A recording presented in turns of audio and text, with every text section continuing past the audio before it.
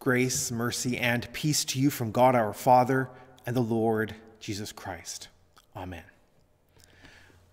We are so incredibly blessed by the health care that we have granted by modern medicine. Here in the province of Ontario, something like 43.2% of the 2016 provincial budget was spent on health care, taking care of our fellow citizens, taking care of us. In the ancient world, they didn't have anything like that. There were doctors.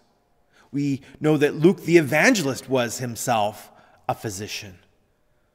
But they didn't have anywhere near the resources or cures or even prevention of problems that we have today.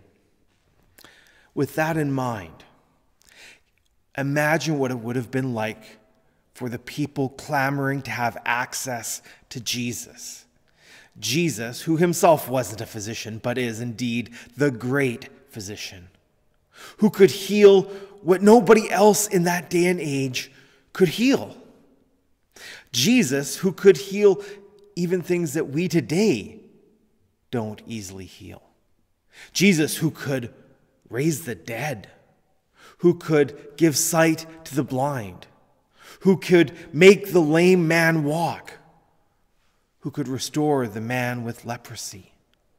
Is it any wonder that the people clamored to get access to Jesus? Because they would have nowhere else to turn. Which brings us to our text for today. Leading up to our text, we hear that Jesus had been in his own hometown, that the people of Nazareth had rejected him because he wouldn't do miracles on command. And so they had even thought that they could kill him. They tried to throw him off a cliff. And then on top of that, just before our text for today, Jesus learns that his cousin, John the Baptist, has been beheaded. And John's disciples have taken the body and buried it, and they have come and let Jesus know that John is dead. And so Matthew records that Jesus wanted some time alone. He wanted to escape.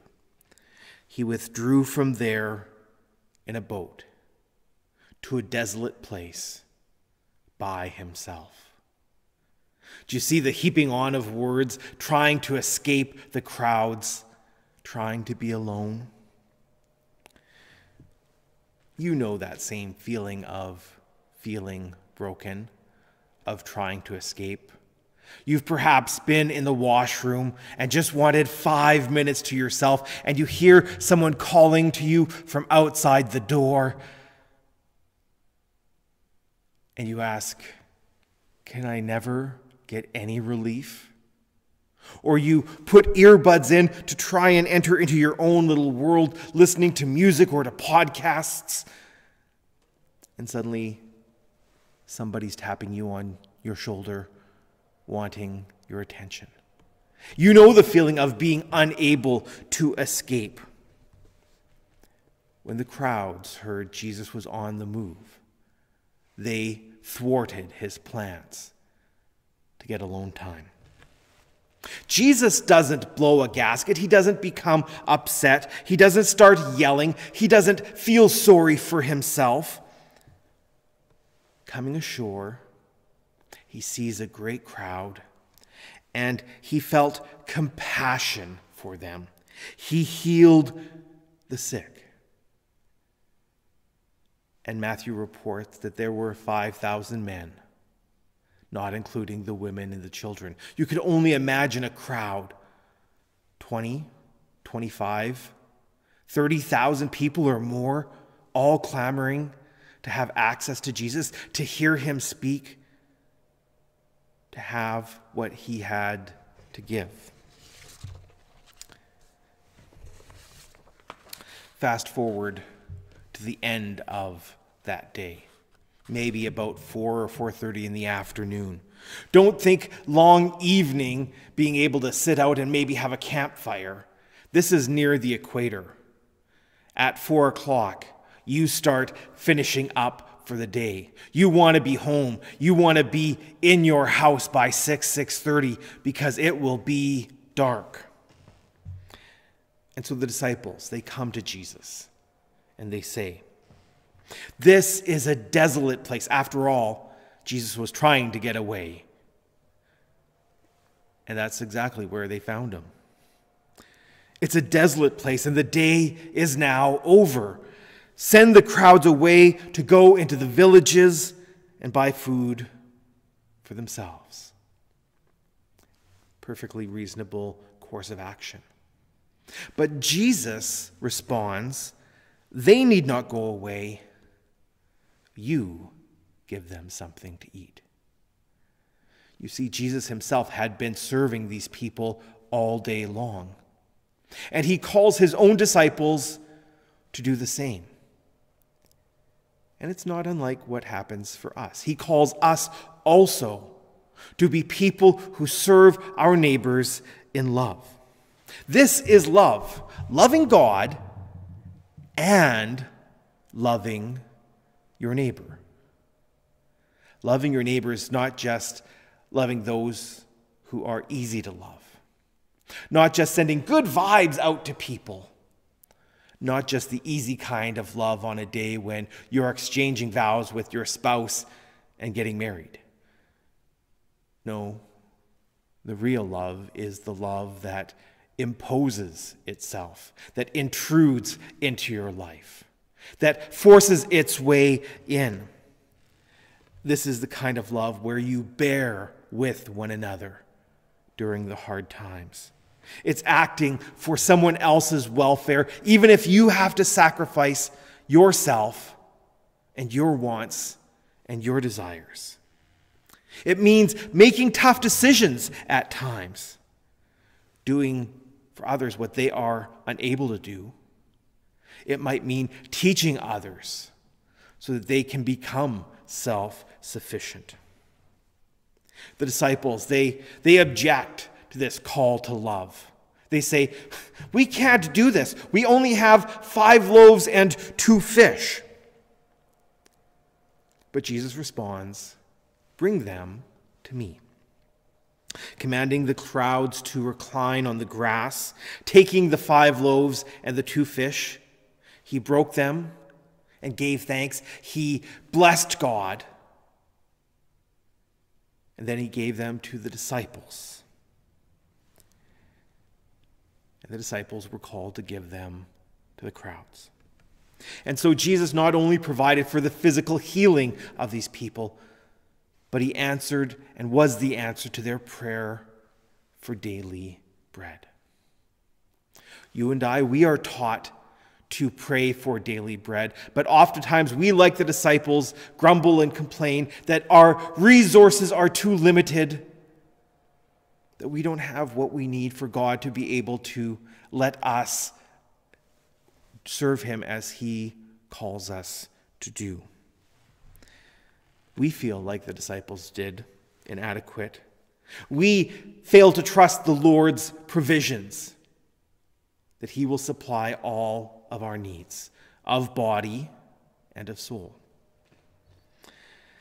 And yet the Lord, despite our weakness of faith, despite our unbelief, he also provides for our daily bread.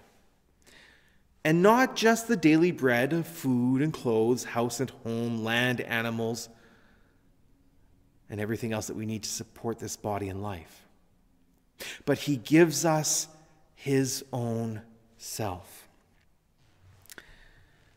Today, as we celebrate the Lord's Supper, or whenever next you come and celebrate the Lord's Supper, Jesus is at work. It echoes what he did for the people. He takes what he has received, he blesses God, and then he distributes it.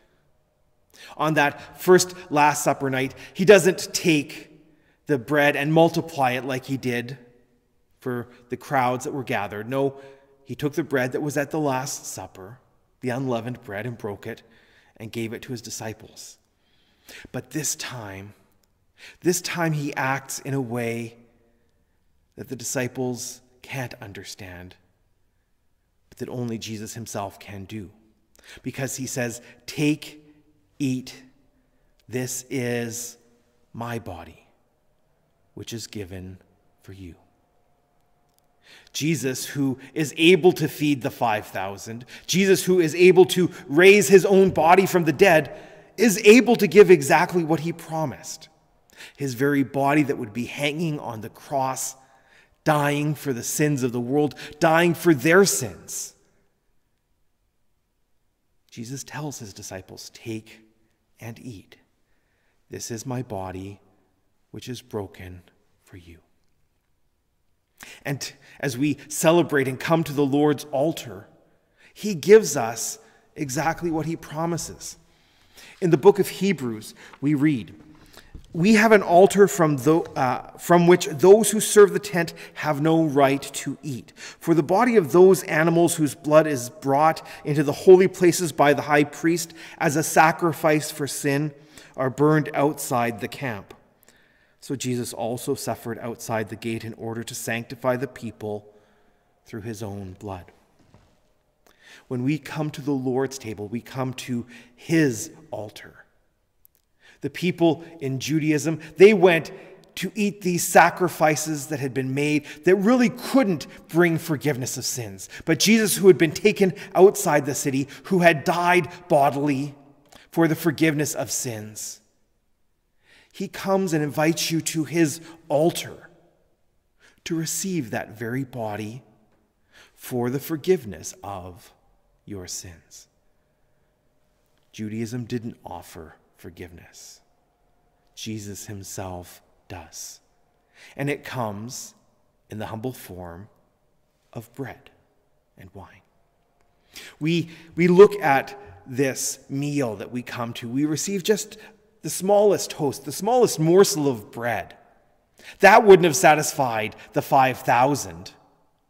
They would have left hungry and grumpy. But you and I, he invites to himself, and he gives us just the smallest morsel of bread. But in it, he gives us his very body.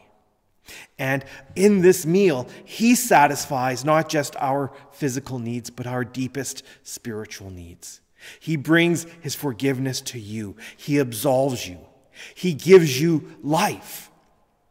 You see, the people clamoring for Jesus, they wanted to be healed. You come to the Lord's table and you receive the meal of immortality. Because Jesus comes with his healing to you, not just to heal you here and now today, but to undo the effect of sin on your life, to forgive you, and to give you a life that does not end. For he who has died and is risen from the dead has died that he might raise you from the dead on the last day and give you a life that has no end. Those people, those clamoring for Jesus, Jesus provided for their daily bread. But for you, Jesus also comes to you and provides for your daily bread.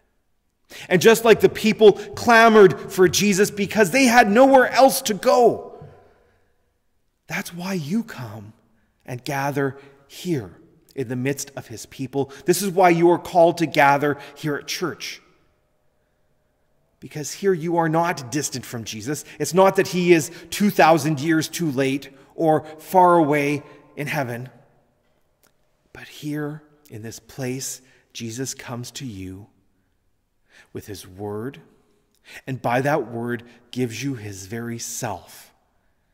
He gives you the meal of immortality, that you may have life in his name. In Jesus' name, amen.